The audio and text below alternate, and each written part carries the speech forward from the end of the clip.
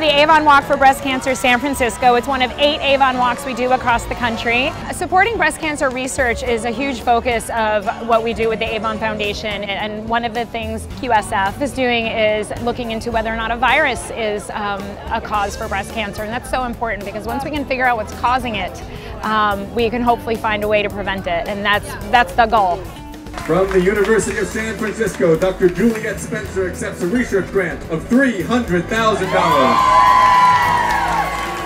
Well, I think it's very important to have research going on at USF that's cutting edge and that has the potential to make a difference for human health. I think breast cancer is something a lot of our students and faculty can relate to, and so it's very exciting to have a project like that happening right at the university.